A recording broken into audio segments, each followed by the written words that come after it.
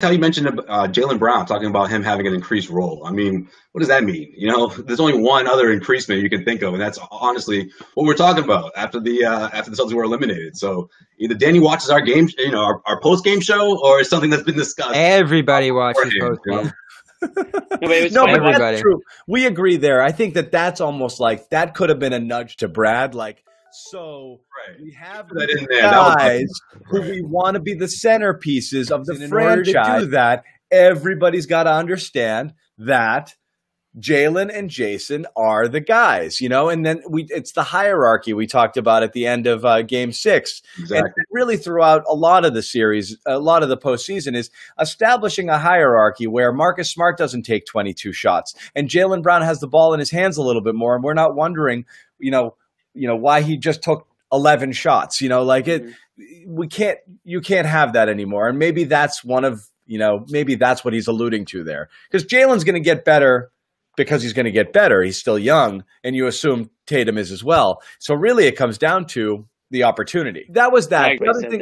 The other thing I wanted to ask is, and actually someone wrote this on Celtics blog, Bobby, so I'll throw it out to you first. Now, the consensus opinion seems to be, let's get older, which is to say, there's a lot of young talent. You need a few vets. Everyone was like, a James Posey, PJ Brown type would be great in this situation, okay? But not those guys, right? But everyone loves that shit, you're right? Posey and Brown. Those are Brad Wanamaker's not old enough for you?